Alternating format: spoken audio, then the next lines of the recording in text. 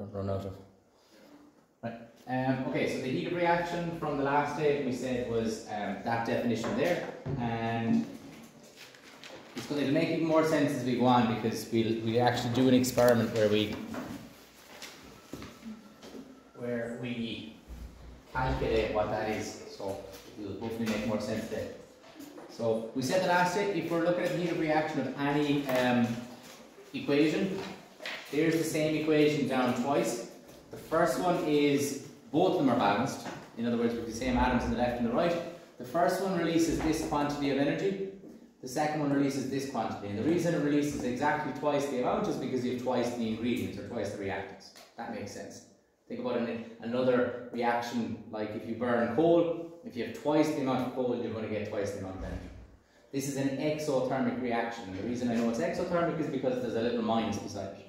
And that's what we finished on the last day. We went back to these two definitions that we had met from before. An exo versus endothermic reaction. Exo, heat is given off. Remind yourself by exo being like exit. Endo is taking heat in. That looks like in. So heat goes in, heat goes out. So if you had a thermometer beside an exothermic reaction, the temperature will go up. If you had a thermometer beside this one, the temperature will go down. Simple enough. These diagrams, hopefully you remember them from before. Your energy profile diagrams, you need to be able to reproduce this. This is your exothermic, so however much energy, think of a lump of coal, however much energy is in here, there will be less in the ashes that you finish up with. And the heat that's given out is what we use to heat our homes. Okay, this line here is the activation energy, so you label it as that. That's, you know, a lump of coal won't burn unless you heat it up as well. So you have to change it. You have to add heat to the coal in the first place to change it into, to make it burn. Or a match on its own will have this much energy. When it's burned out, it will be here. But you have to strike it. You have to give it energy by striking it off the box. And if you do give it enough, if you don't give it enough, it stays as it is. If you do give it enough, it burns. So that's the activation energy. And it's an all or nothing kind of concept. So that's an exothermic reaction. And you can identify it from, you know, the products having less energy. The endo is always a little bit tougher to understand because this is like your ice pack. So your chemicals in your ice pack stay like they are unless you give them energy. You smash the two pouches and you give them energy. That is your activation energy there. We do EA. So you smash them together, you give them energy, they start to combine, and when they finish up, they have more energy than what you started with. Now this is always the confusing bit. How can you mix two chemicals together, they have more energy, and the temperature goes down? How's that possible? How can you give something energy and it gets cold? What do the two chemicals do with the heat energy that surrounds it? They absorb it. They lock it into themselves. So it'd be like what would, you can't visualize it, but if a candle could somehow grow and replenish itself, it locks in, or basically it's like your phone recharging. So it stores the energy. So the energy from your electricity goes into your phone. Okay, so it stores up the energy. So the bonds inside the products lock in the energy, and they have it stored inside them. And that's why they have more energy. That gets rid of, and where is it getting the energy from? It's getting it from the surroundings. The air, it's soaking in the heat energy, and that's why it feels cold. So if I hold an ice pack, where's the ice pack chemicals getting the energy from? They're taking it off me. They're taking my heat and they're locking it into the ice pack. So that's why it feels cold to me. Is that okay? So that's why this looks like this. I know it's hard to kind of get your head around, but that's absorbing in heat. So we always think of an ice pack as being useless, but the chemicals in there actually have more energy than before you used it. And you just can't use the ice pack again. I wonder if I leave this and come back to it. There's a simple experiment for heat reaction. I'll leave this and we'll do that maybe on a different day. I'll go to the calculations. Come back to that. I'll go back to that as well. Yeah, we'll come back to that. We'll do all that together another day. We'll do some of the, I want to get on to some of the calculations today if I can. So we have a couple of definitions that are very alike, one after the other. So again, if you want to follow this in your books, you can. So the first one that we meet is heat of combustion. So heat of combustion is, again, use the names to help you put the definition together. The heat of combustion is the heat change in kilojoules when a mole of substance is completely burned in excess oxygen. A couple of key points in that. Heat change in kilojoules. So joules measure energy. Kilojoules mean that there's 1,000 joules in 1 kilojoule. So a kilojoule is just 1,000 joules. And you have to burn a mole of something in excess oxygen. Okay, so it sounds very complicated, but let's look at what that involves. So this is a balanced equation of burning a fuel. So the fuel up here, can we identify what the fuel is actually? C4H10. Maybe if we're not too sure what that is, draw it. So 1, 2, 3, 4, 1, 2, 3, 4, 5, 6, 7, 8, 9, 10. So I have hydrogens everywhere there. Okay, I'm not going to waste time drawing. But what molecule would that be? 4 carbons and 10 hydrogens. Carbon number 4 in your alkanes. Butane. So I am burning butane in oxygen. So by definition, heat of combustion is the heat you get when you burn 1 mole of a substance in loads and loads of oxygen. If you have an excess oxygen, it means you have loads of it. So does this equation match up to your definition of what heat of combustion is? So read the definition again and look at the equation in red. I know red's a terrible colour to use on the board, but does that match up? So don't take down the equation in red. Heat of combustion is the heat change, which is over there, when in kilojoules, which it is over there, when you burn a mole of a substance in excess oxygen. Do you think that matches up to heat of combustion? Hands up who's saying yes. Hands up who's saying no. Okay, a couple of us are spotting it. What's wrong with this equation going by your definition? You have 2 moles. This is my fuel. It's F-U-E-L. This is my butane. For this to be an equation for heat of combustion, you have to have 1 mole of the fuel. What have I got? 2 moles. So, sorry. You have to change this. I can easily make it heat of combustion. What can I do? This is 2 moles, and it's all the way across. Think of a maths equation. I have to have it as 1 mole. Divide across by 2. So, how do you divide all of this by 2? So, I have 2 of these, so just make 1. C4H10 plus, how do you divide 13 by 2? You can change oxygen coming as O2, so what will I have to do? It's not fully correct, but 6.5 oxygens. Okay, so you can make halves if we need to. What will 8 moles of carbon dioxide become? 4 moles. What will 10 moles of water become? 5. What happens here? This is like if you have half your coal, how much heat will you produce? Divide by 2. So your delta H will be half of this. So I have it done, I think, hopefully from before. So that is your equation, and when you divide that by 2, it's minus 2860 kilojoules. So that is your equation for, this is actually the equation for heat of combustion. How would they ask that? They could, yeah. This is coming up, you'll see how it comes up in your calculations, but yeah, you might have to spot that. They ask you this, so if you learn this definition, you should be able to spot when it's not correct down here then. So heat of combustion is when you burn 1 mole of a fuel, release the energy in kilojoules, and you have excess oxygen. We have to be able to, and again, we're going to practice this as we do the calculations, but you do need to be able to spot, hold on a second, to burn a fuel you have to burn 1 mole. Can I burn 2 moles? Yeah, absolutely. It's like, can you burn 2 buckets of coal? You can. But for this definition, it has to be 1 mole. So this is fine, it's balanced, it's perfect, it makes sense, but does it equate to this? No. That is what matches up with this. So you have to have 1 mole. There has to be a 1 in front of whatever you're burning. So there's one example of us burning butane. Now, again, all this ties in. We end up going full circle when we do our calculations, because we'll see all this. This is what all this section is about. All will be concentrated on this evening. So, is that okay? Well, let's go how to measure it. So there's a bit of theory before we go into the calculations. So how do you measure how much fuel or heat a fuel produces? We use something called a bomb calorimeter. So a calorimeter is anything that measures heat changes in science. A bomb calorimeter measures fuels. And a calorimeter is any container that's used to measure heat changes. This is a specific type. And why? Because we have a little thing inside our calorimeter called the bomb. And you put it into the calorimeter, and generally you put your fuel inside that little bomb and you measure it. You measure how much you put inside. Okay, the bomb is put into a container of water, which is called the calorimeter. Oxygen is pumped into the bomb. This is all in your little book, or the little book or the big book.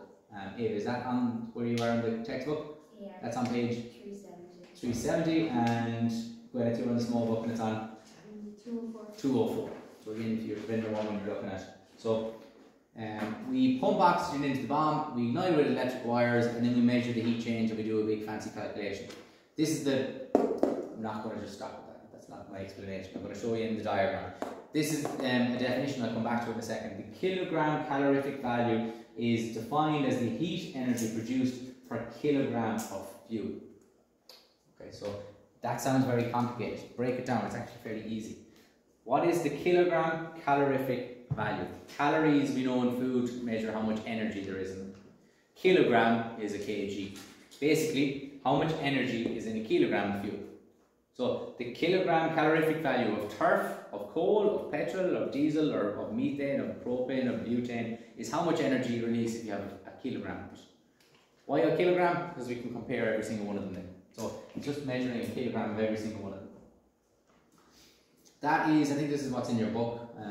So yeah, I'll use this. This is the diagram. So how do you measure how much fuel, how much energy a fuel releases? You're not going to put a full kilogram or burn a full kilogram of turf or coal or peat or butane because you'll be there all day. So what we do is we get a small amount. We might get 5 grams, and we put it into this thing, which is a calorimeter. This is the little bomb that we were talking about. So we put it into this thing's called a crucible. We don't worry too much about all the detail here. Just a quick explanation as to how we work this out. You put your fuel into this thing, and we have 2 wires which are connected up to it. Just like in your engine of your car, this is going to be like the spark plug. This ignites it. This is surrounded by water. Inside in the water you have a stirrer. That's to keep the water kind of moving around the outside of the bomb. You have a thermometer, and then your wires connect up to something that you can ignite it. So your calorimeter measures heat produced. So you're going to get the initial temperature of the water, you're going to put your fuel in here, you're going to ignite it, you're going to see how much energy you get, or how much heat you get on your thermometer, and then depending on what figures you get, you pop them into a formula and you'll be able to work out the amount of energy that you got from this. Now if you put in 5 grams of, let's say it was coal you put in there, you'd work it up to a kilogram by whatever figure you get. Do you need to do the whole calculation? Is this on the leaving circle? So these calculations aren't here, but that's how you'd work it out. Then I wanted to compare that to petrol, so you put 5 grams of petrol in there. You'd put it into a bomb calorimeter, you'd ignite it, you'd see what the temperature change was, you'd put that into a fancy equation, and you'd work out how much heat was released from this, and then you'd work it up to a kilogram. Now you can compare the two of them. You can do that for whatever amount of fuels you want. So this is the thing that measures the heat release. So is it just the kilogram calorific value definition that you're asking that, or is there other things that you're I'll show you. They haven't asked much on the bomb calorimeter before, to be honest. Okay, it doesn't really ever come up in a big way. So, So would that ever be asked like as an experiment? No, that's not one of our mandatory experiments. No, it's just a bit of knowledge on it. It's like your mass spectrometer. You don't use that, but you need to know a little bit about it. And again, your mass spectrometer, all you need to know are your 5 separation phases: vaporization, ionization, separation, and detection. Okay, so your 5 steps. So again, just have a vague and brief understanding of kind of what that is. So what is this used for? To measure the kilogram calorific value. What is that? That's the amount of energy produced when you burn a kilogram of fuel. How do you do it? You put some of the fuel into a bomb calorimeter, you ignite it, you note the heat change or the temperature change, and then you put that into a formula, and you're able to work out how much energy is released. Okay, and if we have time, I'll go back over kind of any of the questions that's been asked on that. There's not that many. That's an actual picture of it. So that's the bomb, excuse me, that goes into the calorimeter, and then your stir. The stir just makes sure the heat, or the, you know, when this starts to heat up, that it starts to heat the water evenly. So that's what the stir does. And you have a little inlet for oxygen. Why do you think you pump oxygen into your fuel? To make sure that that's there for it to burn. So, alright, there's nothing, again, there's nothing major that we have to take from that. That's heat of combustion and how we measure fuels and how much energy they release. This is a slightly different definition, and you need to know the difference between the two of them. Heat of combustion is when you burn 1 mole of a fuel, how much energy in kilojoules it releases, and you use excess oxygen. Heat of formation is, the same words are up here, it's just a different definition. Heat of formation is the heat change when you have 1 mole of a substance, you measure it in kilojoules, it's going to be the same definition so far, the end is different. When you form a mole of a substance from their elements in their standard state. Again, a definition that we need to know, and we need to be able to kind of put into practice. And you can be asked to put together the heat of formation of just about anything. So I'll give you a few examples. So let's pick water. The heat of formation is how much energy is given off or taken in when you form a mole of that substance. So if I'm forming a mole of a substance, if I'm putting together an equation, where does forming happen? The left hand side or the right hand side? If I form something, if I make something, sorry, is probably another way of asking it. You make something. Remember, it's like in home ec or business model or factory, you make the things on the right hand side. So what I make has to go this side. So it's a slightly different equation to what maybe we're used to dealing with. I need to form how much of the substance on the right hand side? 1 mole. So I'm going to go through a few examples of it. So I'll pick carbon dioxide. So what is the heat of formation of carbon dioxide? CO2. I start off with that. 1 mole has to be in front of it. Why? My definition says 1 mole. So I'm going to form 1 mole of carbon dioxide from its elements in their natural state. What elements do I have in carbon dioxide? Carbon plus oxygen. You have to separate them out. It's like the Lego pieces. You separate all the elements out. As they are formed in their natural state, how do you give the answer away? How do you find oxygen in its natural form? How does oxygen flow around? What form are we breathing it in? O2. Okay, oxygen always goes around in pairs. Carbon, what form what structure, or how does it normally come? Just C. Yeah, it's kind of by itself. Metals generally go by themselves. Iron, kind of most metals actually will generally just be found by themselves. So carbon is always found by itself. So I cannot touch the right hand side. This is how these are formed in their natural state. The only other thing now I have to do is balance it. I can't go near this because that's 1 mole. It's in my definition. So I can't do anything with that. I can't change the big number, I can't change the small number. That has to stay the same. So I have to change this in whatever way I need to make it balanced. I need 1 carbon on the left hand side, there is 1. I need 2 oxygens on the left, there are 2 there. So do I need to do anything else? No. It's done. That's an equation for the heat or the formation of carbon dioxide. And with that, you'd be given a value. The heat change might be minus 273. That's 273 in my head. Kelvin, I don't know why that's teaching it too long. Delta H is 273 kilojoules per mole. So you might be given a value with that. Right? Let's come up with another one. So what about if you were told, I should leave that there really. What would the heat of formation, or the equation for the heat of formation of, we'll do some simple ones, water be? H2O. I'm going to pick the ones that always come up. Important thing is, I'm forming water. I have to form a mole of it. So this is, you work in reverse. I have to form a mole of it. When I'm forming my 1 mole of water, I have to form it from the elements that make it up in their natural state. So there's 2 elements in there, hydrogen and oxygen. There's my, again, there's my oxygen. What is the state? We'll start with that because I've given you the answer. Oxygen is always formed as O2. 2. What about hydrogen? How does that go around?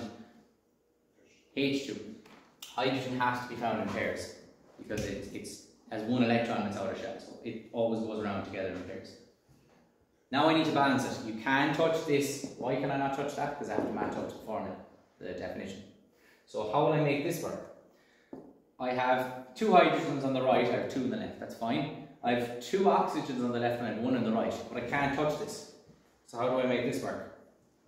You have it. In theory, can that exist? No. But to make this work, it's fine. But in theory, that wouldn't actually exist. So that's your heat of formation. And again, there'd be a number attached to that. So let's say it's 300 kilojoules per mole.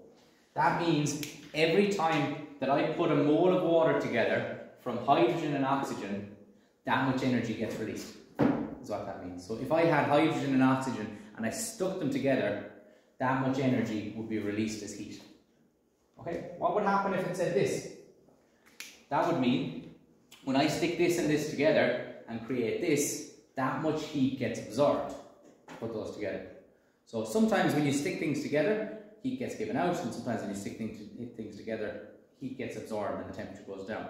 Depends on what you're making or reacting. So that's your heat of formation of water. Okay, let's go to, so that's water, carbon dioxide, and what's the other one that comes up? Water, carbon dioxide. I picked one of the a hydrocarbon. So what about if I wanted to see the heat of formation of butane? What would I have to do? Where do I put butane? The right hand side. Okay, butane's formula from a couple of minutes ago is C4H10. What's important is that it has to be 1 mole. Can't change that. Okay, now I need to form butane from its elements in their natural state. I have carbon and I have hydrogen. We've said it already. What state does carbon normally come as? It comes by itself. Hydrogen always comes as H2. I need to balance that to make it work. How many carbons do I need to put over here? 4. How many hydrogens do I need to make that work? 5. There's an equation for the heat of formation of butane. If I wanted to form butane, 1 mole of it, from its elements in their natural state, that's what the equation would look like. And I might get that much heat absorbed when that happens. So you need to be able to put these together. But they're fairly simple once you get used to them. So the heat of combustion is when you burn a mole of the fuel, so it has to be on the left hand side. Heat of formation is when you form a mole on the right hand side. So use the definition to help you when you're coming up with these. So that is... Okay, so again, kind of something similar. Does that equation represent the heat of formation of water? No. Why not? Because it's 2 moles. Any easy way that I could change that to the heat of formation of water? Divide across by 2, because then you're going to have 1 mole on the right hand side. What would you do with the heat given off? Half that as well. And that will give you the formula there as well. Okay. I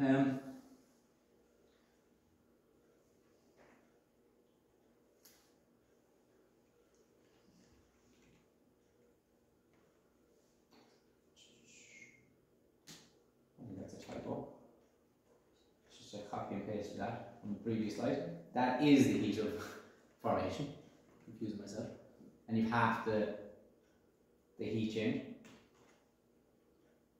Okay, answer this question. Is this equation, it's going to make your heads sore, is this equation the heat of formation of water or the heat of combustion of hydrogen? Does that represent, I'll ask you each question individually, does it ask you, or does that equation represent the heat of formation of water? Yeah. Why? How would you justify that or explain why? 1 mole on the right hand side. Is it coming from its elements in their natural state, being balanced? Yeah. Is that an equation for burning hydrogen, the combustion of hydrogen? What does burning mean again, did we say? Reacted with oxygen. For it to be the heat of combustion, how much of it do we have to have? Excess. So again, we presume it's excess, but for my fuel, what do I need to have? 1 mole. Do I have 1 mole of my fuel? So does that represent the heat of combustion of hydrogen? Yeah. So it's both, depending on what you're looking for. It's the heat of formation of water, and it's also the heat of combustion for hydrogen. So there's 2 boxes ticked off. So there's both definitions. It ticks off both of them, so it's actually both. Now this is another one of these definitions. We go full circle when we get through to the calculation because we're using every single one of these together. Hess's law is another law. There's a lot of definitions in this, you can see. Law of conservation of energy, something from physics, states that you cannot create or destroy energy, you can only change it from one form to another. You might remember that from doing research. If you have electrical energy coming into the socket, we change it into light energy, or the heat energy, that's a bad example. I had food for lunch, okay, I'm using that energy to heat my body, and I'm converting some of that into sound energy when I'm talking to you, so energy gets changed from one form to the other. So that means, that's what that law states, law of conservation of energy. That's not Hess's law, by the way, this is a standalone. Hess's law is down here. This is something, that's a physics definition there. Energy can't be created or destroyed, you can only change it from one form to another. You did that when you were in junior cert, when you were looking at, how do you change light energy to sound energy to heat energy to electrical energy, how do you go between them? Okay, Hess's law is underneath. This is the one that's new to us. Hess's law states if you have a chemical reaction and it takes place in a number of stages, the sum of all of the heat changes in the separate stages is equal to the heat change if the reaction is carried out in one stage. That sounds very complicated. If I had a bucket of coal and I burned half the bucket, and you got a certain amount of heat released, and then you burn the second half of the bucket and you got another chunk of heat released, if you add them together, you'd have the same if you burned it all in one go, because basically what's the same. You do steps bit by bit, it's the same as if you did it all in one big go. That's a fancy way of saying that. So bits of things together add up to the whole thing. So Hess's law states that if you do a number of little steps in a reaction, it's the same as if you did it all in one big go. So again, that's just, a simple way of kind of thinking about that is burn half a bucket of fuel in one go, burn the second half in another go. It'd be the same if you burned it all in one go. So that's Hess's law. So what or how are we going to use that?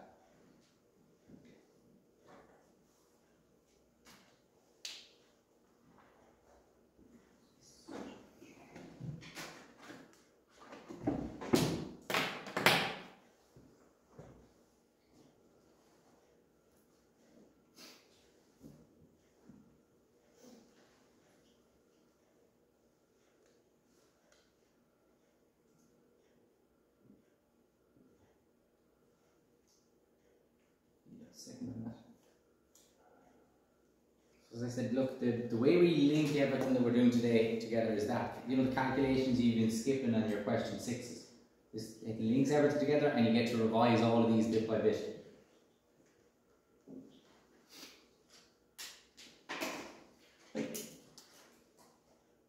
Okay, we're going to go straight. I'm going to go to one of the really old ones. One of these comes up every year, basically, on your question 6s. So you've probably already seen from the few you've done, question 6 is really repetitive.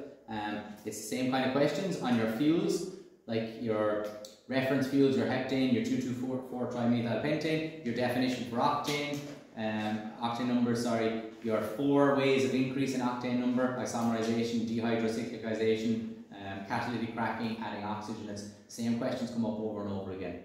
And the last part of that question is always a calculation. And you're putting together what we've learned there, plus Hess's law. So I'll go through one. So the question came up that year and it was this.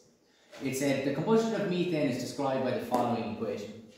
The standard heats of formation of carbon dioxide and water vapor, are those two figures. Calculate the heat of formation of methane. Okay, we haven't done one of these before, so you're looking at it going, what does that mean? We're going to find out. So let's look at this equation. Does this equation represent the heat of combustion of methane? Does it represent burning methane in oxygen? Yeah. How do you know? You have 1 mole of it. So I have 1 mole of my methane, I'm burning it in oxygen. I know you kind of might be wondering, in excess oxygen. If it's balanced, you take it that it's excess, and it is balanced. So we burn 1 mole of this, and we release our energy over there. So this is the heat of combustion of methane. They told me it's there, that it is in the heat of combustion. And they told me the heat that you get released when you do that. The next part then tells me the standard heats of formation of carbon dioxide and water vapour are this and this respectively. Now, what I need to do then is calculate the heat of formation of methane. So what you need to do is put together equations for everything you've been told here. So I'm going to call this equation 1. You're going to end up with a couple of equations. That's equation 1. Put a number 1 beside that. I'm going to put a number 2 beside the next one. Number 2 is coming from this point here. They've told me the heats of formation of carbon dioxide are this figure and this figure respectively. Can I come up with an equation for the heat of formation of carbon dioxide? We should be able to, because we did it there a while ago. What does heat of formation mean? What am I doing? Am I burning or creating carbon dioxide? Heat of formation. Creating. How much of it do I need to make? 1 mole. What do I need to make it from? Well, by my definition, carbon and oxygen as they come naturally. So what do I need to do here? Put my oxygen at 2. Now I need to balance it. 1 there, 2 there, it's done. Do I know a figure for that? How much energy gets released? I do. They've told me it is the first one there, so it's minus 394. Don't worry too much about the units. Kilojoules per mole. That's an equation I've just put together. Okay, and you will get marks for doing that. The next equation they've told me, I know the heat of formation of water, so I'm going to call this equation 3. And I'm going to put that together as water, heat of formation. Do I create or burn water in that case? Create, H2O, must be a mole. What do I form it from? Hydrogen and oxygen. Must be in their natural states. Last thing I need to do is balance it, so that's fine. This needs to be a half. Do I have a figure attached to that? Yes, I do. It's this. So that's minus 286 kilojoules per mole.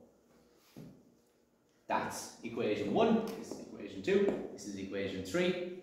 What am I looking for in the question? I'm looking for another equation. I'm going to call it equation 4. Calculate the heat of formation of methane. What am I doing in this case? Am I burning or creating methane? Creating. What's my formula for methane? This is where your knowledge of alkanes kicks in. CH4, first member of the family. If you're in any doubt, carbon, methane is the first one, so it must have 1, 2, 3, 4 bonds. Draw it if you're in any doubt. 1 carbon, 4 hydrogens. There it goes. How many or how much of it do I need? A mole. What am I going to form it from? Carbon plus hydrogen in its natural or standard state. What do I need to do there? Carbon is fine. What will I do here? Put 2 there. That okay? Almost there. Do I know a value for this? Delta H equals, I do not know. That's the question.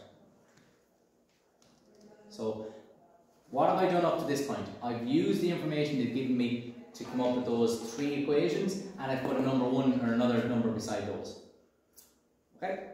So, going back to Hess's law, what does Hess's law state? Hess's law states that if you do reaction in bits of steps and put them together, it equates to the final one.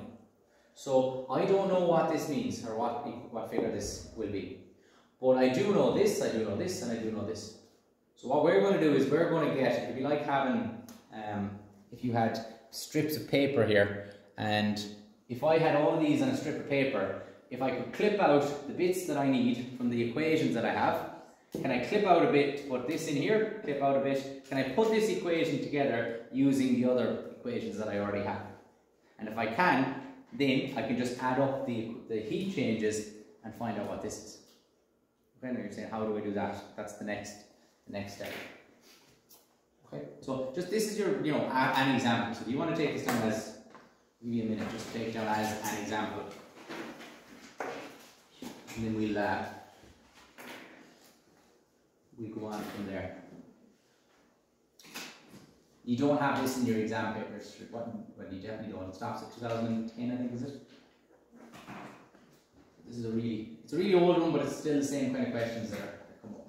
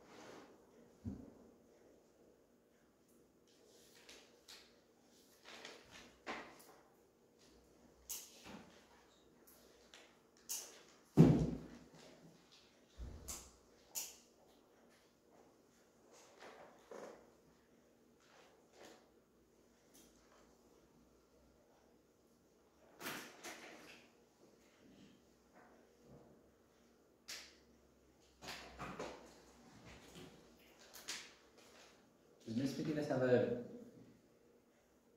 remote? Freeze the thing on the board. She does. Yes.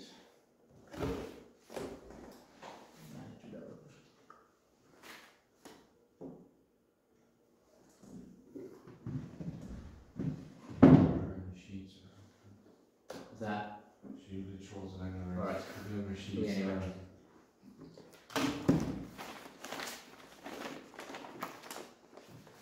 Don't really need it, just manage.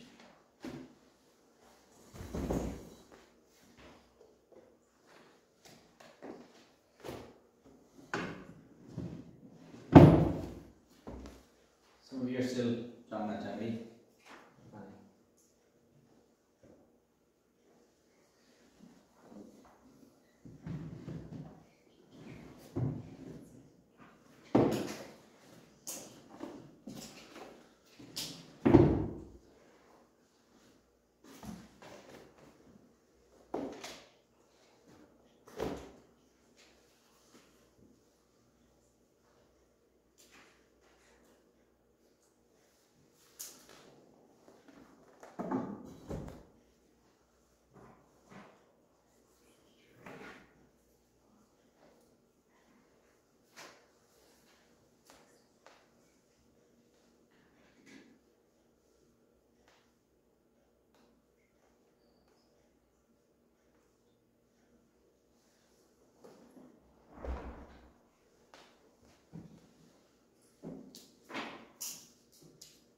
I know some of you are still writing. Who's still taking down questions? No, let's go through this writing, is there? Oh, right. Oh. Is there any questions on where any of the stuff that's up there came from yet? Or are you kind of happy enough with that? Happy enough. Now, I know you'll have to learn your definitions, but like, we seem to be fairly okay with where all that came from. What does your unit mean when you see it? Kilograms is basically the energy, and then we all know what a mole is. So how much energy is released every time you form a mole? How much energy is released every time you form a mole? How much energy is released every time you burn a mole? Kilograms per mole is what that means. When you see to the power of -1, that means the same as that from maths. So if you ever see -1, it's the same as per whatever that is. Because it can be confusing sometimes. You know, when you see moles per litre, sometimes in your book you'll see that wrote as moles L -1. Means the same thing. The -1 means the per or divided by. Anyone still writing that out? Sinead, you? Yeah, okay. Sure. Yeah. Okay. I'll pop up the next.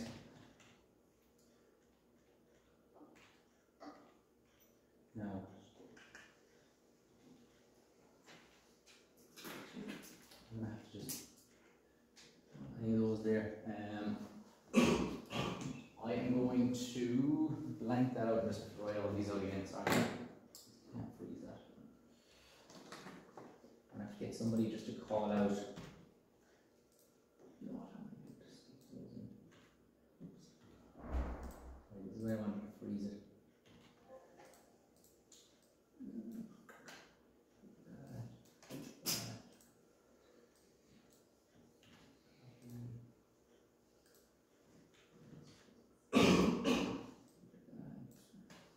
What would I be missing? Carbon dioxide, water.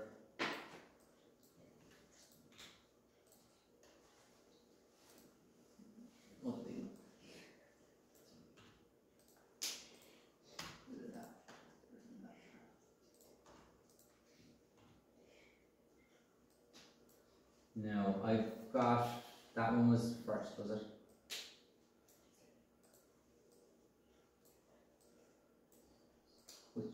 Was carbon dioxide second? Yeah, and water, and then the other one, so that's actually in the right order. Oh, sorry. Okay, I just wanted to pull all those up there so I have them all on the one slide. So there are your 4 equations that we came up with, and we're going to number those and use those for the next step. So I'm going to number those 1, 2, 3, and 4. 2, 3, and 4.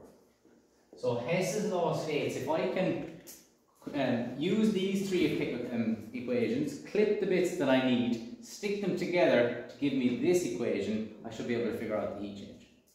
So how do you do that? Well, what you need to do is I need to find the bits that are in this, in the other equations, and I need to put them all together. So again, the first time we see this, it'll make sense when we go through one. What I need to do is I'll find carbon for, which one will I go for first? Oh. I'll go for methane. There's a little rule when we do these. Again, it's like when you were balancing equations before.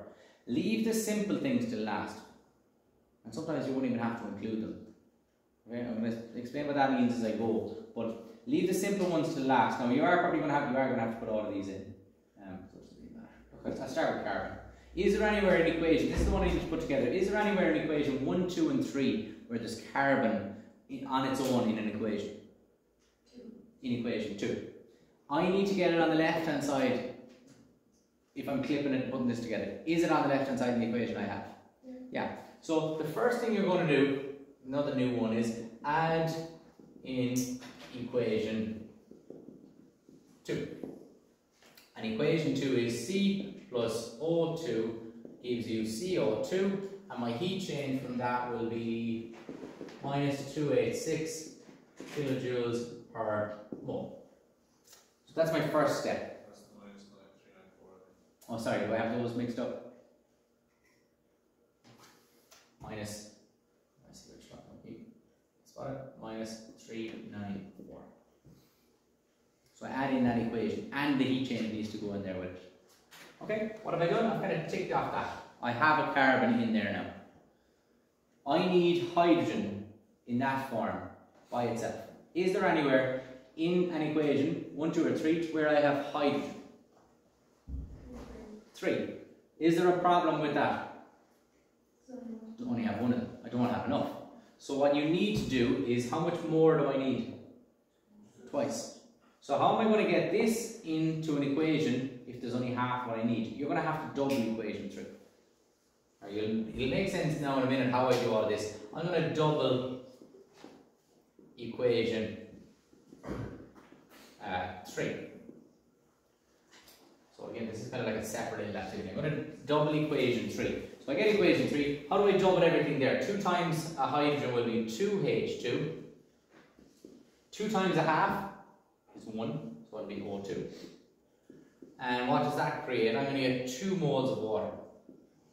If I double everything in the equation, what's that going to do to the amount of heat that I produce? It's going to double that. So you need to double the figure here as well. Minus 286 kilojoules per mole.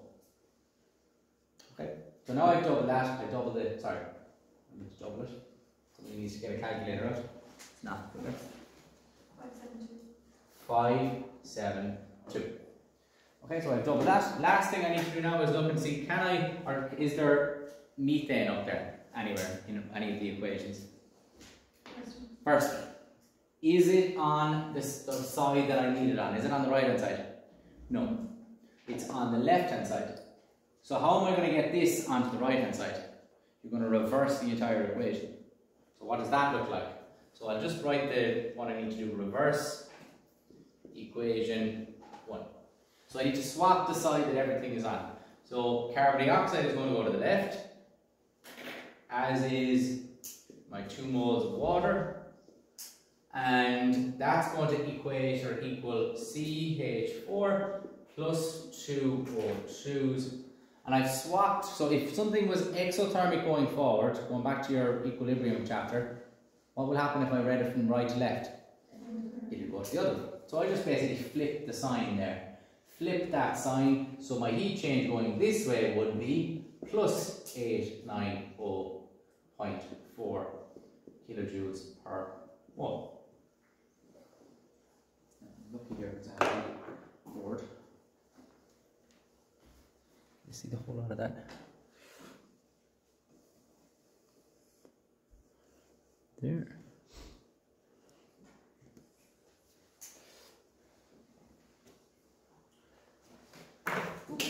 Right, what am I going to do next? I have them all included. So I have included all of the bits of my equation, but they're all still separate.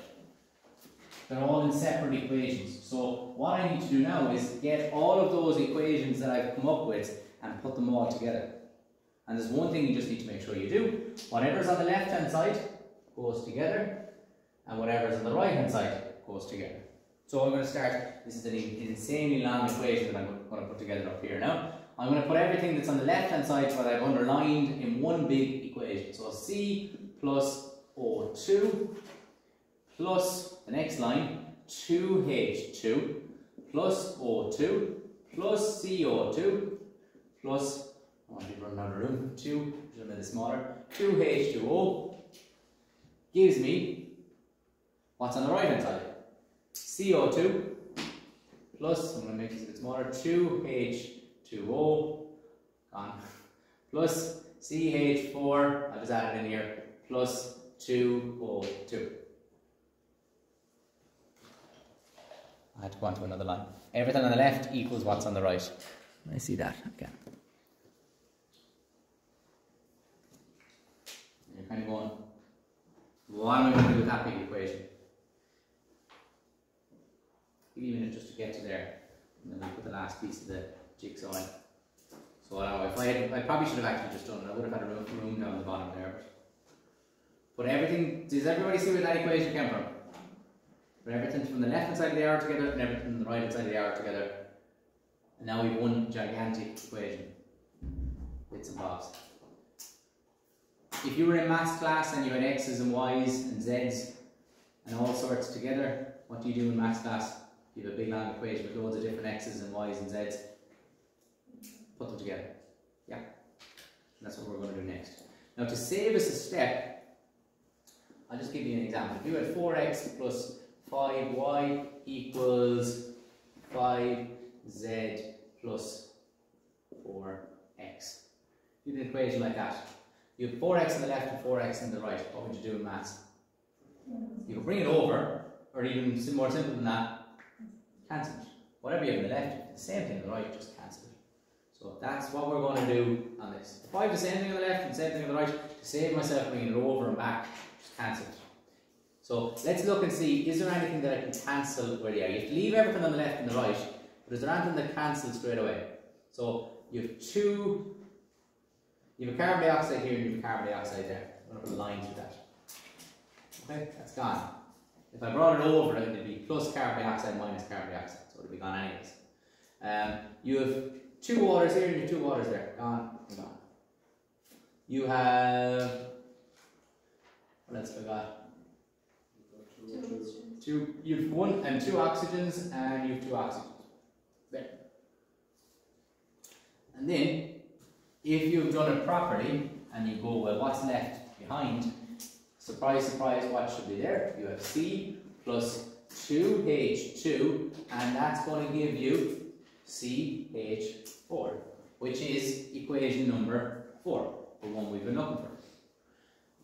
last part of this, that's not what the question asked. I've put together the equation. What do you think the last piece of the jigsaw is now? Put the heat changes. That's what would have been created for each of them. So all you have to do now, you've proved that this is correct, so you just get your heat changes. Your delta H will be equal to minus 394 minus 572 plus 890, and that's supposed to be a triangle, is going to equal your answer. So, Sinead? Minus 76 kilojoules per mole. If you're not sure what the unit is, read back over your question. It tells you this about 10 times in the question, what your unit is. So that is Hess's law in a nutshell. You've clipped the bits of the equation from the other ones, and you've put together the equation that you need, keeping the heat changes as you've done it, and then all you have to do is add them together at the end to give you your heat change for the equation you want. So there's a bit of work. It's the reason the 890 becomes plus because you reversed it, is it? Yeah, when you reverse the equation, and that goes back to your equilibrium chapter. Remember, if it's exothermic region left to right, it's endothermic one in reverse. So if I flip the equation, you just flip the sign. Yeah. And that's very important when you're doing it, because if you didn't flip that, you're going to get a totally different answer down here. The equation can go both ways. Why is the arrow in front and one way? So you don't think there used to be like two arrows, one pointing one way, one pointing the other? So for some of them, they would be only one way really. In reality, combustion is kind of still one way in reality, unless you're forming heat formation. In the conditions we have, I suppose you're only ever going to burn, and you're not going to be able to form. So.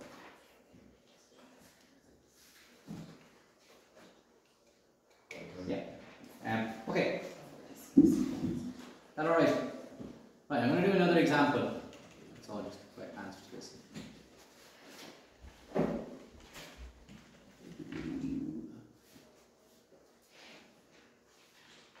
Okay, that one's. I want to go to one where you've given that, right?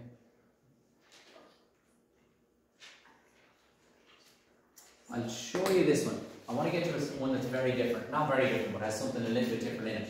And I'll go through one more example, and then I might give you a task to try and one yourselves.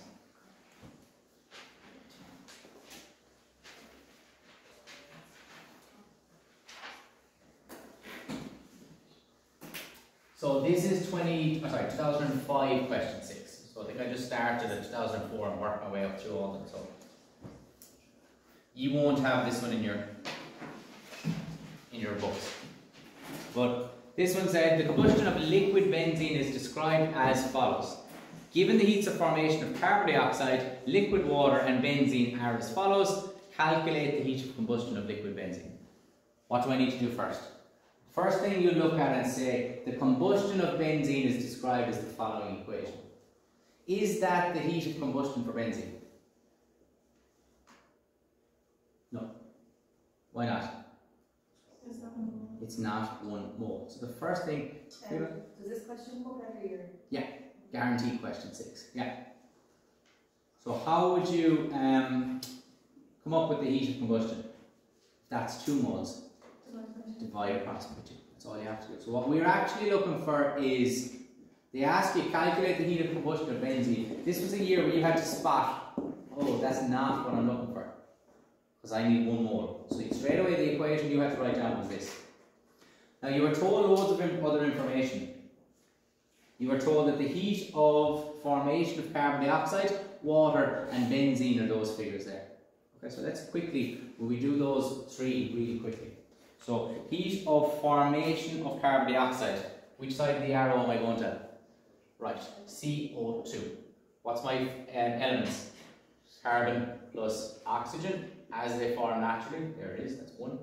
2 would be water, so that's forming a mole of water from its elements in their natural state. Balance it. There we go. Next one is the one that's a little bit different. It's benzene. Heat of formation of benzene. Which side of the arrow am I going to put it on? right hand side. My formula for benzene, hopefully you remember, is C6H6. If in doubt, draw it. How will I form that from its elements in its natural state? Well, its elements are C and H. Hydrogen comes in pairs. This comes by itself, so you need 6 of those and you need 3 of those. That's equation number 3. Add in equation number 4, which is what I'm looking for, and that's where you have to spot that that's not the equation. The equation is half of that. There it is. And that's the one I'm looking for.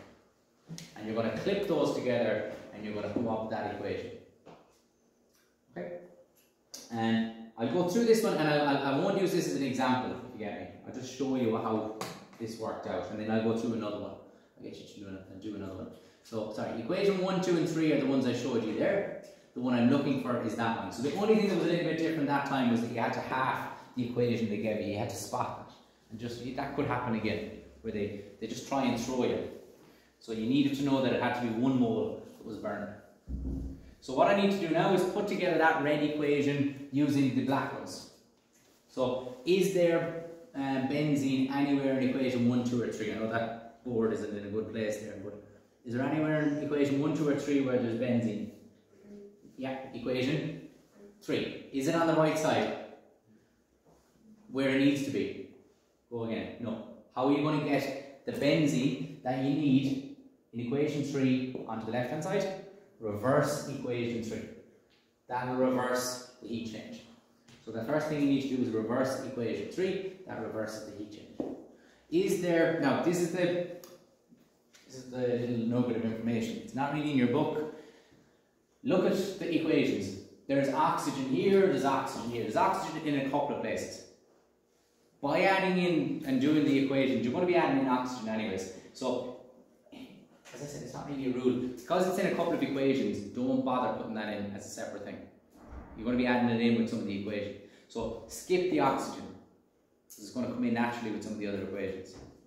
So I skip that, I go to carbon dioxide. Carbon dioxide is only up there in one place. Oxygen is up there in 2. So look at carbon dioxide. Is it there anywhere? It's on equation, I know it's hard to see there, it's in equation 1. Is it on the right hand side? Yeah. Is there enough of it? No. How many more times carbon dioxide do you need? 6. So you're going to multiply equation 1 by 6. And you multiply the heat change by 6. So that's what you need to do with equation 1. Multiply equation 1 by 6. And that's what happens. Everything in the equation gets multiplied by 6. Each part and the heat change. What about equation 3? Sorry, not equation 3. The last bit is water. I need to get some water in there. So that's that put in. That's this put in. Now I need to get 3 moles of water. Is there water up there anywhere? It's only in one place. Equation 2. Is there enough of it? No. You need 3 times it. Is it on the right side? Yeah. So all I need to do is add in 3 times equation 2. And that's going to add in 3 times the heat as well. See why I didn't add in the oxygen? Because you have some oxygen here and you have some oxygen here. You've added it in anyways. And it's in 2 equations. So it comes in naturally. What am I going to do with those equations? Put them together. The equations together. The equations really don't need to go together because the bottom line is the heat change. What does it show or prove if you put them together and cancel them? That you've done it properly. If they don't match up to give you this, something's wrong. So you need to go back. You could just do this right now. Add these together and off you go. That's your answer. This is a check to see, you know, am I doing it properly? Because if it doesn't match up, something's not quite right. So I'll go back to that in a second. I can put this up anyway, so this will be up on the Teams. But so I'm going to cancel, put them all together. Whatever's on the left and right that are the same, you cancel them. So the carbons go, the hydrogens go, and what do you get left behind with? You get left behind with this equation. All you have to do then is add your heat changes, and you get this as your answer. So this is a check. If that doesn't match up to what you're looking for, then something's wrong. But you technically wouldn't even have to do this part. This is all that matters, this number here. So the only thing that was different from that one was that you had to spot that the equation you were given was not the heat of combustion. It was 2 moles rather than 1, and then everything else was the exact same after that. Okay, are there any other ways this has come up in the past? There's kind of two other little tweaks. They don't really, they're nearly the same other than, you know, tiny little bits that change. It's not like your equilibrium. Remember we had all the different versions, the x squared and the x's and all that. There's a few different versions. This is fairly straightforward, to be honest. Not that one. I've loaded these up online and I'll go through them if you want. Let's go with this one, because it's a little bit different. Ooh, I don't want that coming in.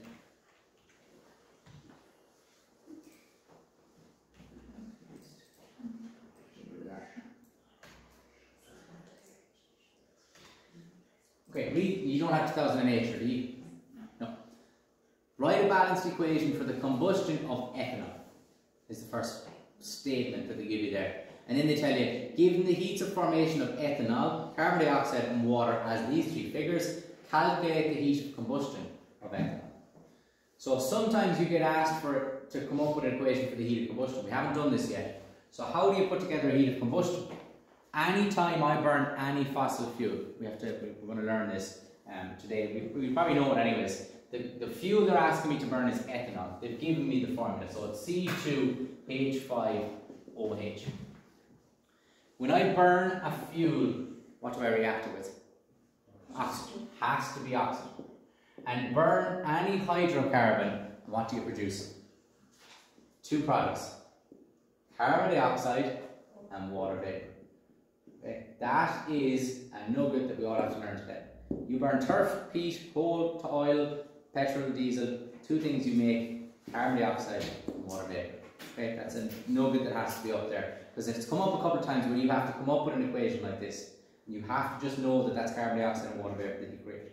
Okay, out the exhaust of your car, they're the two things that are coming out. Up the chimney when you're burning coal or turf, that's what's going out of your chimney. Those two things. What's not done in my equation that I just wrote down there? It's not balanced. Okay, and to balance the equation, we've done a little bit of it. Quick rule of thumb again, leave this till last. The thing before the arrow, that's always the easiest thing to finish off. So let's look and see on the left hand side. I can't touch the fact that I have 1 mole of that. Why not? Heat of combustion is burning 1 mole. So that's 1 mole of my fuel. Burning excess oxygen to release these two. Okay, how many carbons do I have on the left? 2. I have to make 2 on the right, so how am I going to do that? 2 there. I have, count them up, I have 6 hydrogens on the left. How many do I have on the right? 2. How do I make this 6? 3. Okay, remember there's 6 here, you have 5 here and 1 there, so that's now balanced. And how many oxygens are on the left? 3. How many on the right? 2 times 2 is 4, plus 3 is 7. Okay, you have 1 there that I can't touch. So I have 6 more to make. How am I going to make this 6? 3 there. Okay? And that is how you come up with a heat of combustion for something. You could be asked to come up with a heat of combustion for anything. What about if I said, right now, come up with a heat of combustion for, I'd come up with a hydrocarbon, pentane, C5H12. Okay, I mean, just as a side task, can you just come up with an equation for the heat of combustion, or the balanced equation for the heat of combustion of pentane? Just try it there. C5H12. What would your balanced equation be?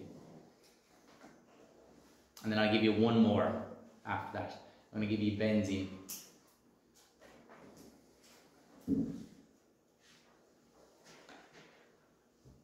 Ethanol was a bit different because, you know, its formula is a bit different there. But we'll go through the question then afterwards. I know I'm going off on a tangent here because this is the other way that the questions are different. They ask you to come up with a heat of combustion yourself. So how would you burn butane? Or pentane, sorry, is what I have up here. So I'll do that as like a question. And then I want you to burn benzene. So come up with an equation to burn benzene, or combust benzene. I'm not going to do any more than tell you that. I'll give you the name benzene, but that's it. This is question 1, this is question 2. So there are little side calculations that I want you to do now.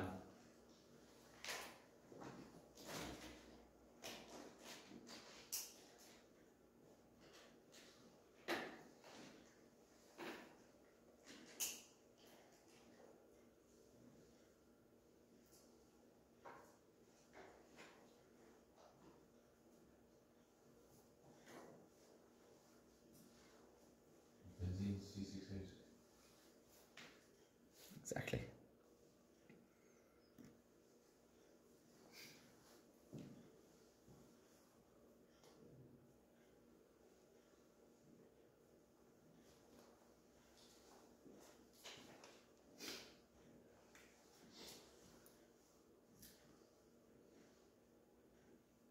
Let's put up the balance equations here now as I go. So you're probably working on the second one by now.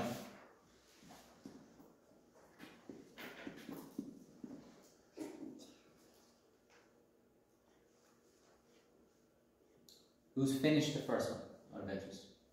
Who's still working on it?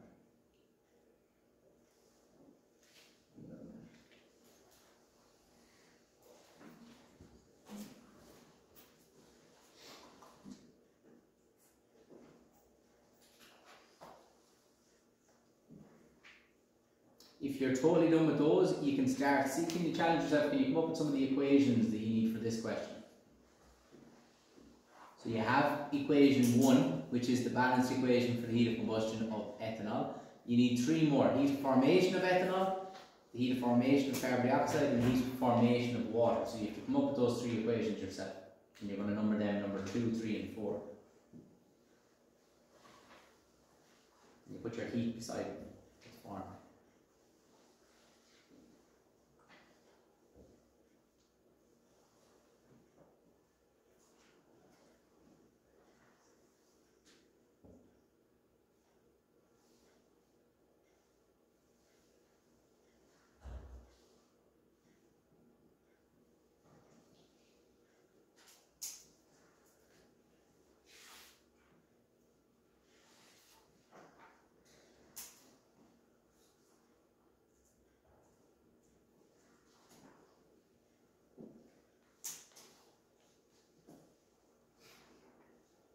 Who's still working on equation 2 there? Is everybody finished equation 1 and 2? Yeah, okay, I'll quickly run through this. So, again, these are just slightly different variations if they were to come up, which they will over the next couple of nights when you're doing your homework. So, if the question said, come up with the heat of combustion for pentane, you need to know the formula. What if you couldn't remember how many carbons and hydrogens are in pentane? What would you do? I would help you. I would draw it out. Quickly sketch it and count them up. Do it old school if you're in any doubt. There's 5 carbons and 12 hydrogens. I'm going to save myself the bother of drawing it out. Need to balance it. Leave this till last. Just a little rule of thumb when you're balancing these equations. This is the easiest one to finish off. So 5 carbons on the left, 5 now on the right. I have 12 hydrogens on the left, 2 on the right, so I'm going to turn that into a 6. Oxygen is the easiest one because there's no, it's one number, so that's the easiest one to leave to last. You have 10, 16 on the right. How would I make that 16? 8. Quick little nugget for everybody. What if it was 15 oxygens on the right? How would you make this 15? 7.5. So sometimes you have to use halves. Okay? Just in case that came up. Sorry, what was it? It was 8, was it? Yeah. 8. Okay, benzene. So for the benzene one, you needed to know the formula of benzene. If in doubt, I'm going to draw it out as well. So benzene, you said it there a few minutes ago, is C6H6. You still burn any fuel in oxygen. You're going to make carbon dioxide and you're going to make water. That is 6 carbons, so you do that. 6 hydrogens, so this needs to be 3. And you have 12, this is an example of it. 12 and 3 is 15. You square knew that was coming 7.5 oxygens. Okay? 7.5, exactly. So that's how you balance it on the left and the right in that case. There was one other slightly different one. It's coming back to me now. In 1 year, I know I told you to go ahead with the question. There's one other slight difference that came up. 1 year they asked you, come up with a formula for the heat of combustion of hydrogen. The only one that's different. How do you come up with that? What happens when you burn hydrogen? I need 1 mole of it. What do you burn anything in? Oxygen. What's the problem with trying to create carbon dioxide here?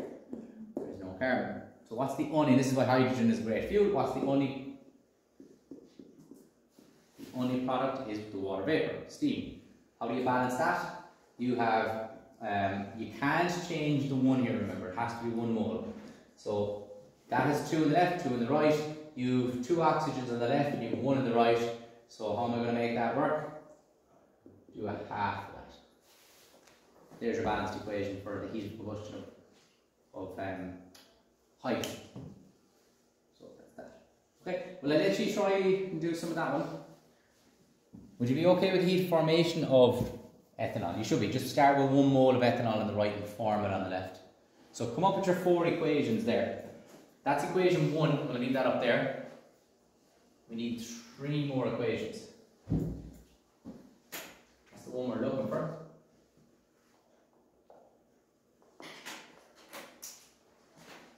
What are the other three equations? Equation 1, 2, 3, 4. Have some of you started that? You just on it. The first one is the one you're looking for. You can put a question mark beside equation 1 if you want. Does it matter what way you number them? No, as long as you have all 4 up there. And you know which one you're looking for. So put a question mark always beside the one you're trying to put together using the other ones.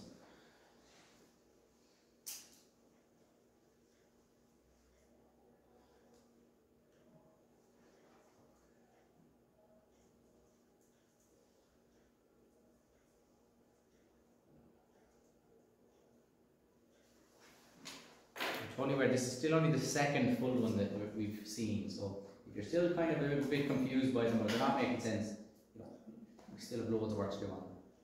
But these, from now on, you're going to be able to do all of question 6, which is the great news. You're already able to do another full question now on the paper. We've obviously got practice to do on these. Do you know after we have the 3 equations, do you leave the oxygen, like do you just leave the oxygen, yeah, because you look oxygen in a couple of places. So by adding in the other things, you're adding in the oxygen automatically. Like it's not written down anywhere to do that. We just kind of have to know that you don't need to add it in because there's loads of it there. The other ones are only in one equation. Is another way of kind of looking at it. Whereas oxygen is in multiple ones. So you know.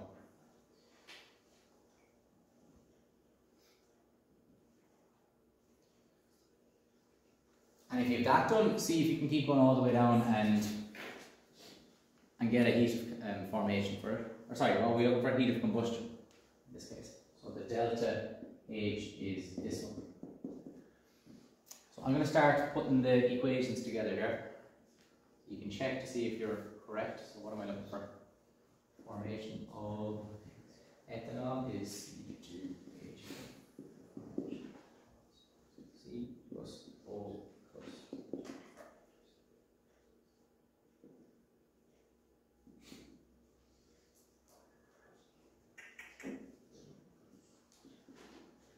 Sorry, 3. 2 is carbon dioxide. C plus O2, that's done. And 4 is water, which is H2O.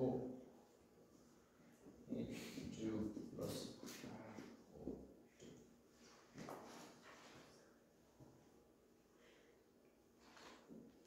Did you get? Sorry, I haven't the heat changes in there. Did you get those as your equations? And then your heat change is going with them. Delta H equals minus 278. This delta H is minus 394, and the last one is minus 286. Could you have gone C2H6 plus add oxygen on the left for the first for number 2? So for number 2, could you have gone C2H6 plus add oxygen? C2. Yeah, 2. But a little 2, is it? No. Yeah. As in, or And put 2 there. or do they have to be separate? They have to be separate. Yeah, it's carbon. Metals always come by themselves as atoms. So if you have more of them, you have more of the individual things. Not C2 means that you have 2 of them together as opposed to having two single things.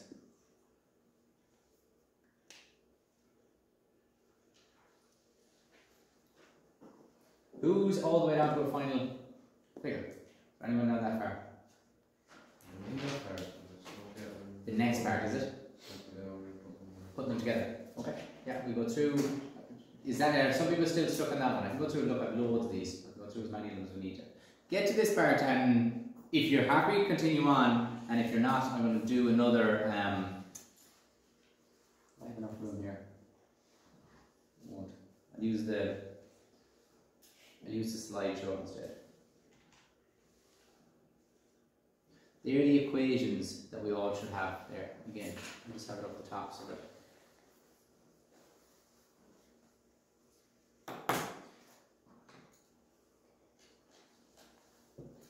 So what you're trying to do is use equation 1, 2 and 3 to make equation 4.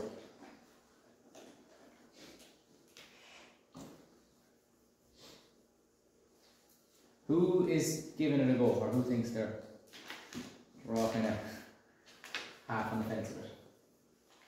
There's no problem. Look, as I said, this is still only the second one that you've seen. The board is ridiculously hard to clean. Will I go through another one? Is that the easiest thing to do? No, how when you're trying to find them, you said you need to get them on the right side. Yeah. Like C2, H by 1, H on the other. Yeah. So just reverse everything. Okay. Yeah. Do you know what? Drop the bio and we'll do this. Okay. Again, this is only 2008. The great news is we have 13 more years we can do. So there's plenty of practice. So there's the 3 equations, there's equation 4. Are we all happy enough to get to that stage? If we are, we've 3/4 of the hard part done. The next bit then is how do you come up with this equation using the other equations? So there's 4 bits in the equation I'm looking for. I have a nice one done here in a different colour so it's easy to spot. But 1, 2, 3 and 4. So I need to find these 4 bits in the bits in above and put them in and snip them in and add up the heat changes at the end. This is only up in equation 1, 2, 3 or 1, 2 or 3 in one place. There is loads of oxygen in the bits up there. Oxygen is in every single equation in this one. So I'm not going to specially add that in, because by adding in the other equations and messing around with those, you're going to put oxygen in anyways.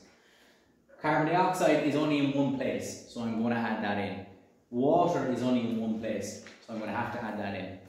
But the oxygen you won't, because it's in everywhere. So by adding in some of the other equations, you're adding it in anyways. That's not in your book, that's not written down anywhere, it's just something we learn as we go. So the first question is, how am I going to add in or come up with this equation from the other 3? So how will I snip it and put it where I want it? Ethanol is up in equation 1, 2 or 3. Which equation is it in? Equation 1. I need it on the left hand side. Where is it in equation 1? The right hand side. So what am I going to have to do? I need to add in equation 1 and I need to reverse it. When you reverse equation 1, what would that do to the heat change? It'll become a plus. So the first step is you add in equation 1 and you reverse it. So that is what I'm adding in. So basically I've just got everything, reversed it and changed the heat change. Can everybody see? I'm just saving myself a bit of hassle here by writing it all out. Does everybody see where that came from? Second one, so that's a little tick beside this. Now I have ethanol and I have it on the left hand side. So that's matched up. Now I want to put in some oxygen. I already have some oxygen in there and there's going to be some more going in after a while, so I'm going to skip that. I need to get some carbon dioxide on the right hand side of an equation. Is there carbon dioxide up here anywhere? Yeah. Which equation? 2. I need 2 moles on the right hand side.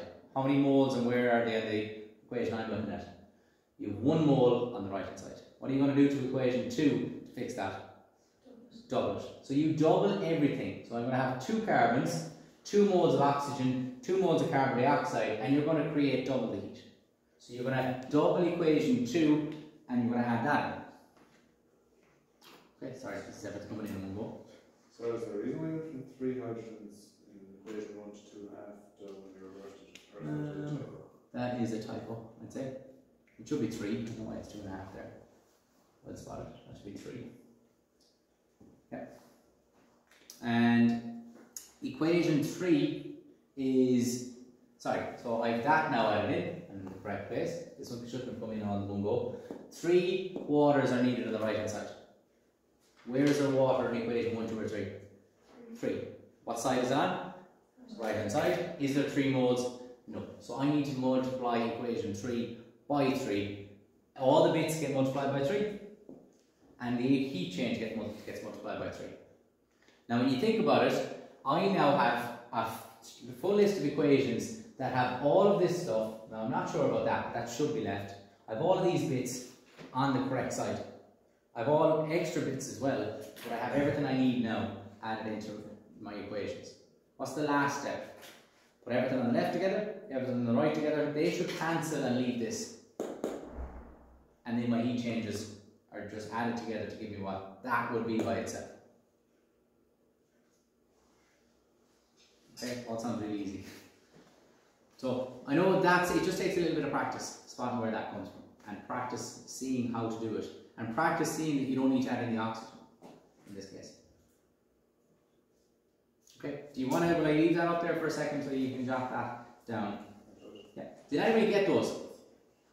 Good stuff. Okay, so again, this is only practice. This is one practice goal number 2.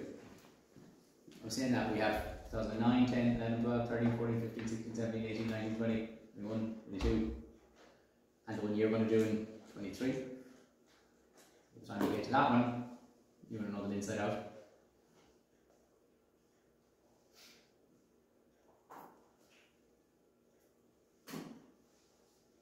Sorry, again, the typo there is Joaquin right now, so I can't freeze that, so I'm just going to take it down for a second.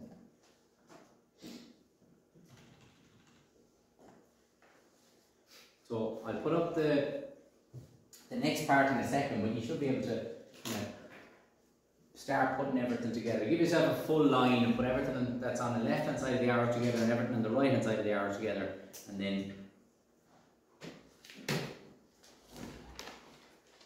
add the heat changes together and see what figure you get. And don't forget, if you ever reverse an equation, you need to reverse the heat change.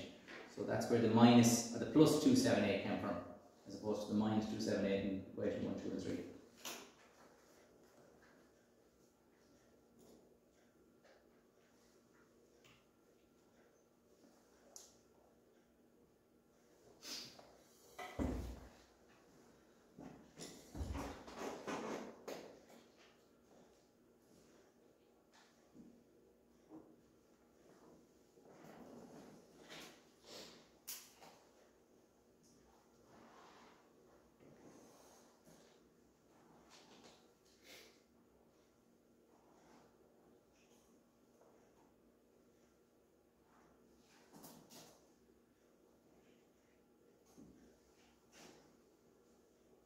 So again, this is all coming back to that Hess's law, what we were describing earlier on, that if you have an equation that you don't know, which is the red one, you can come up with the heat change if you put the other equations together. It's like if you clipped the bits that you need and you stick them together to come up with it.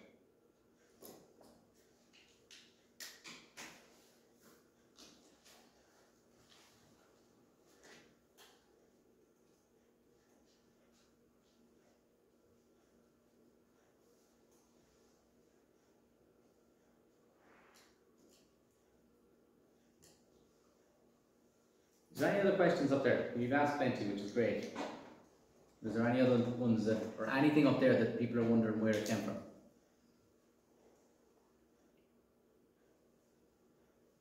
See what happened when you multiplied equation 3 by 3?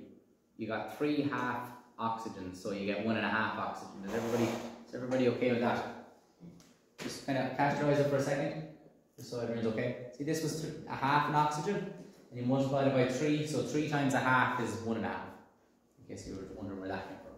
So it's the same in maths. A half multiplied by 3 is 3 halves, or 1.5.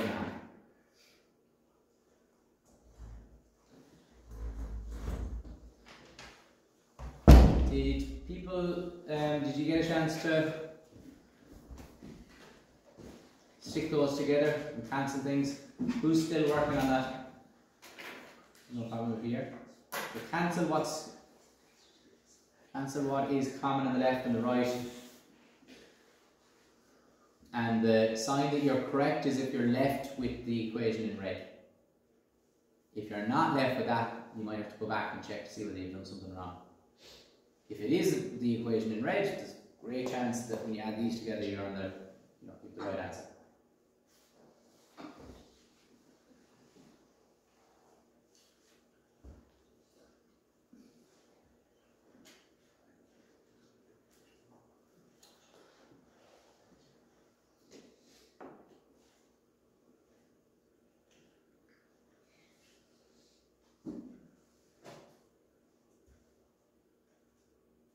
Is there anybody still taking down what I have on the board? Everybody's definitely on past that. So you should have ended up with that equation where you added all the left and the right hand side together.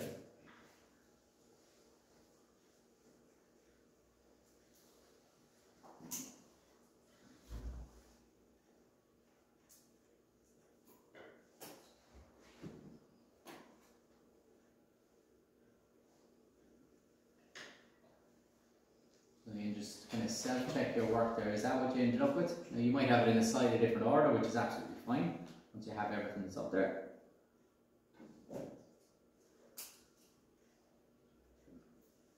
Did I put that in?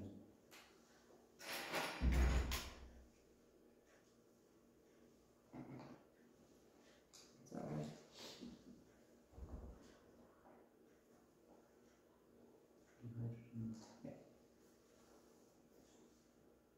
Okay, what can I go cancelling? What's common on the left and the right? You have two carbons on the left, 2 on the right. You have 3 hydrogens on the left, 3 on the right. Then you add up the rest. So you should have your ethanol and your... You had 3.5 oxygens on the left. You have a half on the right. They won't cancel. So what do I need to do? Bring it over. 3.5 minus a half is 3.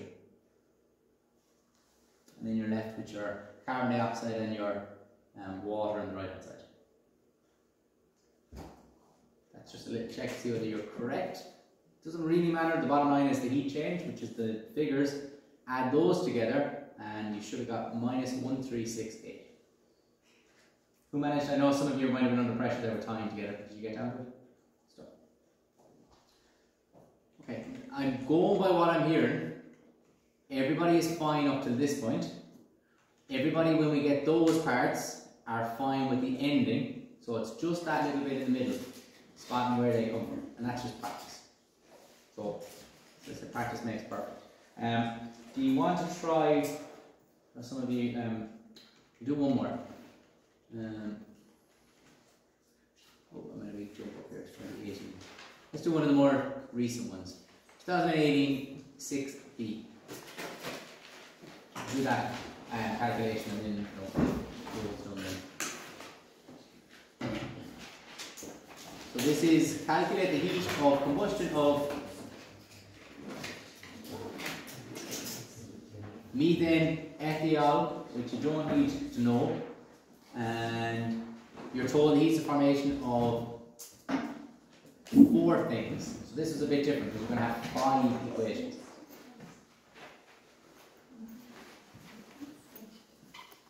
Thanks, Ben. I can see that. This is in your exam papers if you need to have a look at it. If you can't read it from there, but it's really big, so you can be fine.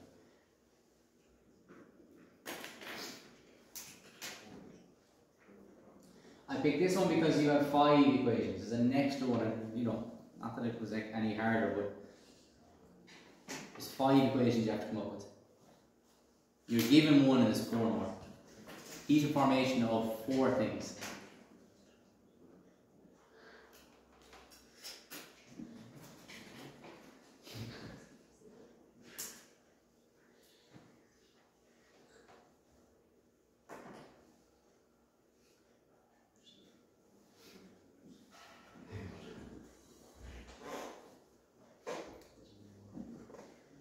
Is there anybody that's, if there's anybody that's stuck, this is the great thing about having this time, just pop your hand up and I can run down and talk you through something.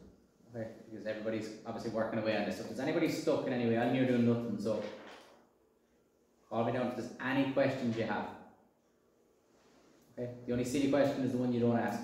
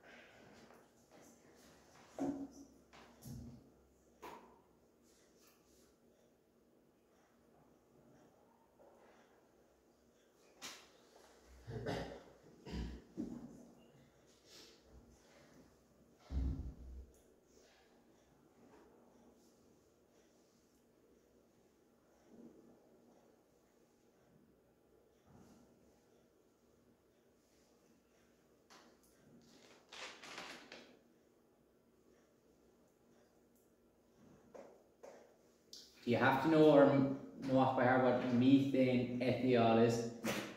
You're given it. So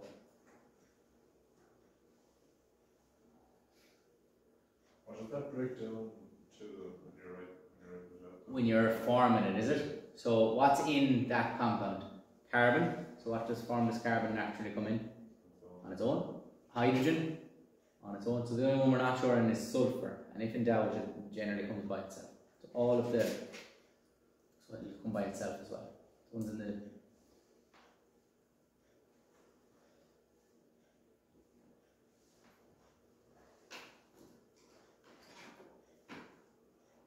is that an accurate equation for the heat of combustion that you're given? Yeah. Why? So there's 1 mole. Yeah. So that's just a little check. You have to do that yourselves as well and be aware to do that. Just double check, is it definitely the heat of combustion?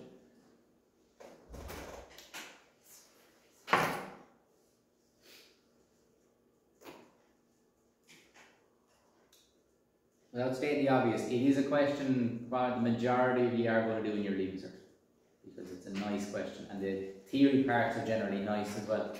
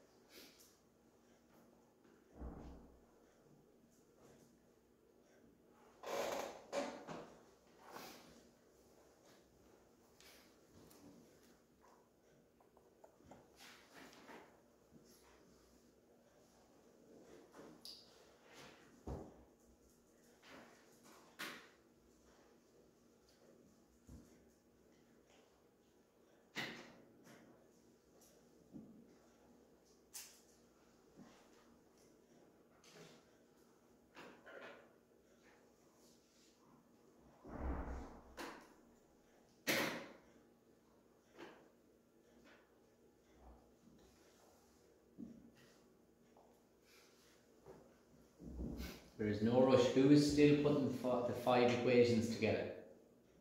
Is there anybody still doing that? I'll leave it a second. So put up the dark part of the solution in a second, just so you can have a check in to see, you know, am I correct up until that? If you're feeling confident, by all means, keep going. See if you can get all the way down to the end. For those that are gone ahead, which of the 5 do you think you won't have to specifically include? Sorry, not equation, but which of these components? oxygen, because that's going to be there in loads of places. So skip the oxygen. You probably have to put in all of the other four.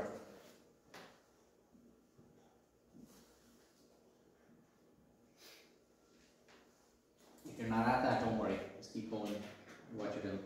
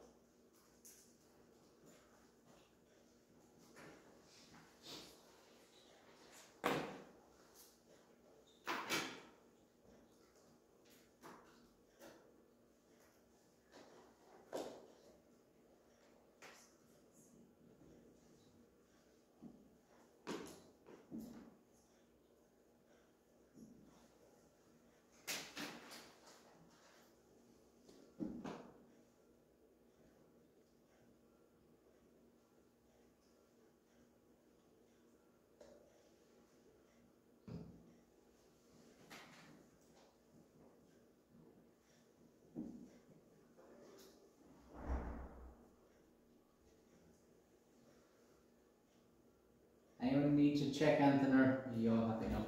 Is there anybody still putting the equations together?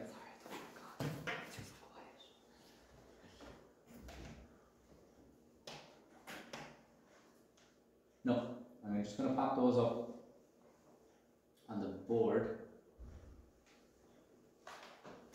Sorry, they're not the right ones. Here's the equations you should have come up with for the heats of formation. Is there one missing there? There is.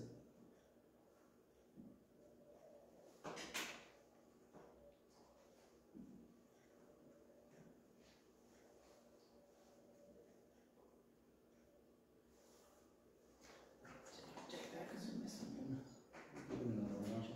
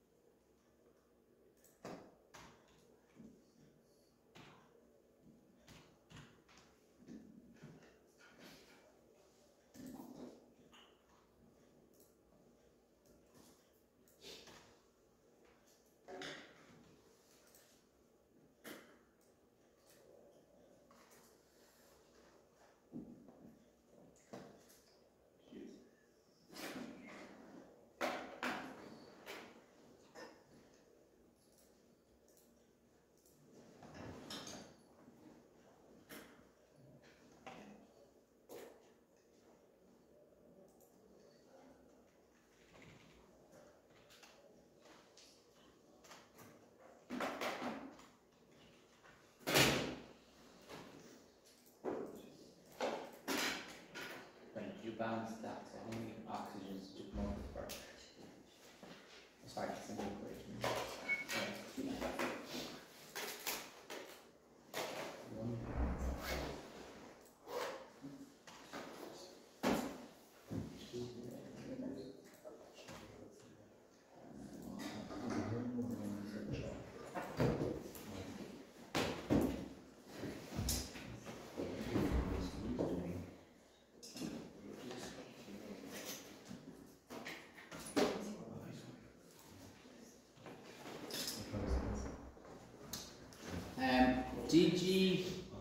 Sorry, I just changed that around. I didn't have it fully edited from the last day. Last time I did this. Did you all get those equations as your? So equation 1, it was you were told the heat of formation of that compound was minus 22.8. So I know that's just fallen in an awful spot there. Sorry, hold on, that's wrong. That's wrong. Yeah. Sorry, I copy and pasted this, so there could be an odd error in this. I just corrected it as I go. Yeah, putting this together now. So you have 1 carbon. That's wrong as well, let's say. You have 2 hydrogens. It's coming from an old question. I just copy and paste it, so some of these could be wrong. 2 hydrogens and there's no oxygen. Totally wrong. There is a sulfur plus.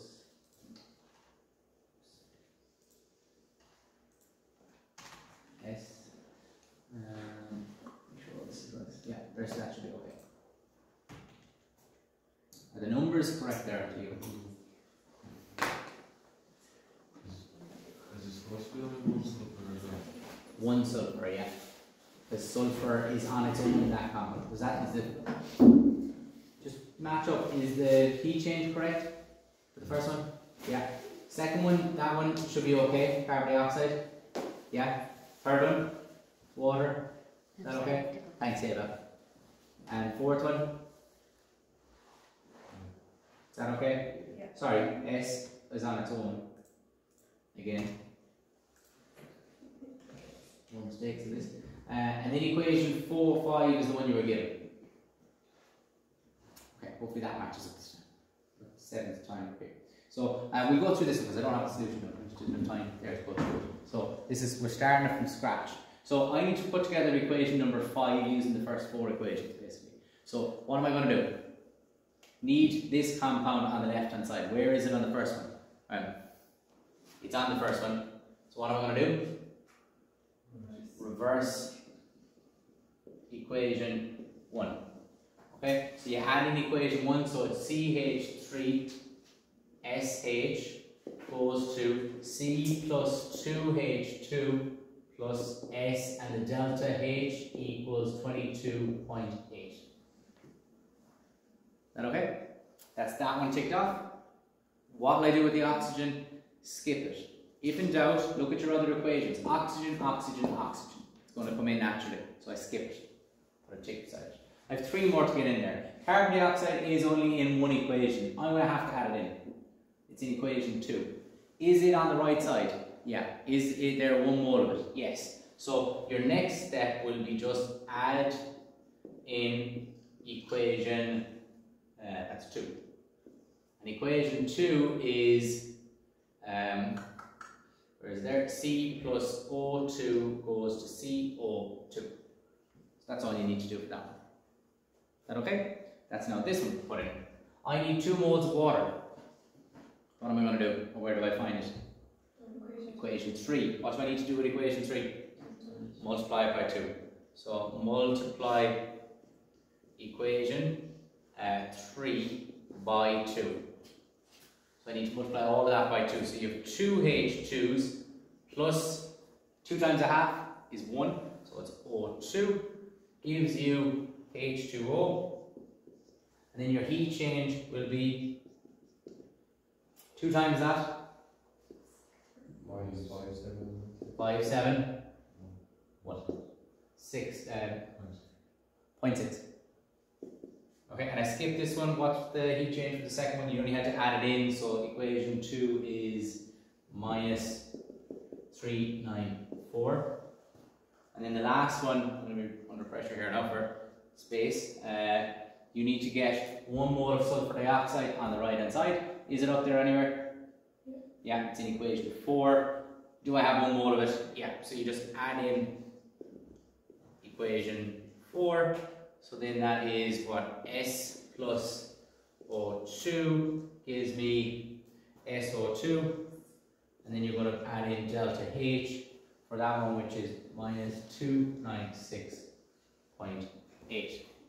Okay, you're going to come up with an equation where you add all of those together. I am out of space, so I'm going to do it from where they are on the equations.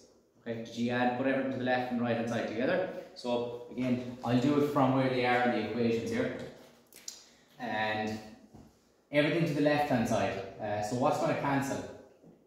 John, when I squeeze it in here, I'll do it really small, I'll do it over here. Just about enough time. CH3, SH, plus C, plus O2, plus 2H2, plus O2, plus S, plus O2 gives me C plus 2H2 plus S plus CO2, I'm going to have to go down to the next line, plus H2O plus SO2. Loads of stuff going on there.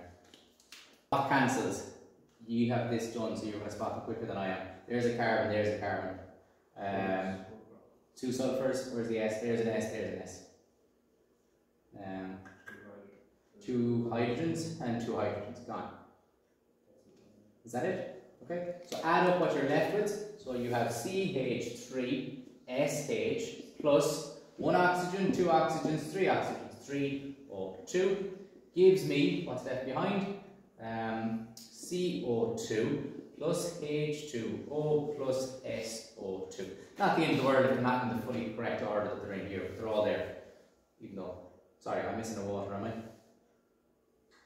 You forgot to double it. I forgot to double it. Where was that? Oh yeah, this should be 2. Okay, and that's the little indicator. Now, it still wouldn't have made any difference to your numbers, but it's the check to see whether you're on. I did something wrong there, so that should be 2 there.